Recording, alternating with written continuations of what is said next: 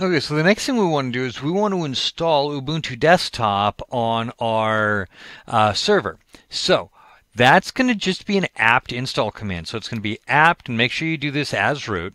And you'll see I'm in root as I'm doing that. Apt install Ubuntu desktop. Now, this is a bunch that it's going to install, and you just saw it all roll by. I haven't confirmed yet. It's finally asking me, and you can't see it because it's fallen off the bottom of the screen. Do you want to do this? And the default is yes. I'm just going to hit Y, enter to do it, and that's going to start this process. Now, this is going to take a few minutes. So, it's going to install an entire GUI desktop onto this system. I'm going to go ahead and pause the video so you don't have to, just sit here and watch numbers roll by. I'm going to pause the video, and then I'm going to unpause it when this install is finished, and then we'll continue talking about our desktop configuration. Okay, so we finished our install. I'm going to go ahead and clear the screen here. Now at this point, the Ubuntu desktop should be loaded. So if we reboot the machine, it should come up with it. We should also be able to launch it using startx. And I'm going to scale this back down a little bit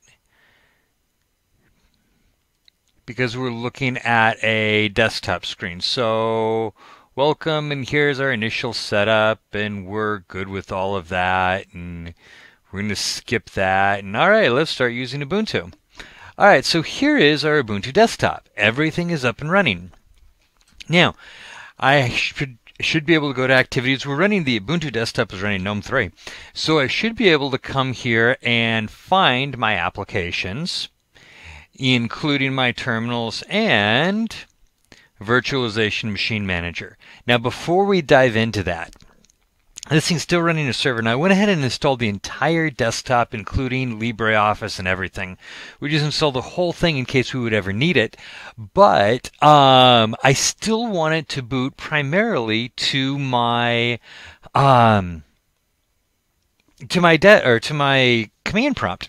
And then I'll be able to get to it by running startx, and then I'll also be able to get out of it by coming to my user and logging out as my user, and that should take me back to here, my standard desktop. I'm going to go ahead and exit out of root here, and startx will bring me back up to my desktop system, and of course that it is a different user, so I have to skip through all of this again.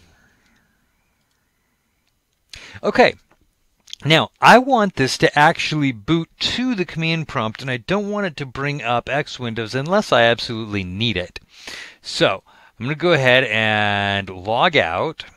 This will take me back to my command prompt, and then I'm going to change my zoom level here again to make it just a little bit easier to follow along, and clear the screen. All right, so for this, I want to edit the etc default grub file. So it's going to be sudo nano /etc/default/grub, and this is my grub configuration file. Grub is the Linux bootloader. So, couple of things I want to do here. I want to start by going to my grub command line Linux default, and I want to change this to text. Get rid of all of that. And text. And then I want to uncomment this line down here that says grub terminal equals console. All right, Control O to write it out, and then enter to confirm, and Control X to exit. And then clear the screen so we can get back up here and see what we're doing. Now to change that, I need to update grub. So it's sudo update -grub. And that should update my grub bootloader. Now, then I need to change my systemctl, my system control, to use a multi-user as a default, multi-user login. So it's sudo systemctl set-default space multi-user.target. Okay, And that should change my symbolic link, and you'll see it in this line here. Okay, so at this point, let me go ahead and bring up StartX again. Bring up my Linux desktop or Ubuntu desktop. View back to, yeah, we're going to have to go to 100% to get everything visible on the screen.